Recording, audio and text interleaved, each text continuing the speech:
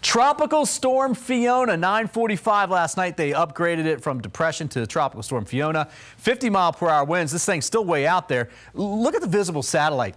The center, the low-level center is right here. There's so much shear pushing in that direction. It's blown the top of Fiona off to the east. I'm not trying to do any Shrek things here. I'll hold those off for later. My YouTube page, Bobby Deskin's Weather, I'll do that this afternoon. The blue you see here is the shear. That's likely to stick around on this thing for a couple days and then relax a little bit in this area.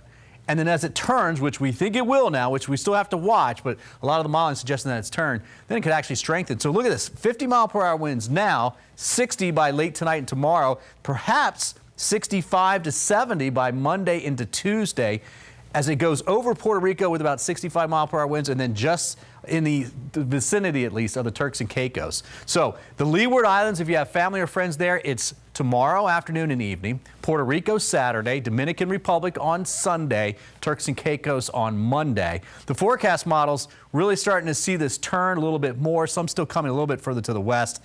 Those are the models that think it would be a little bit weaker.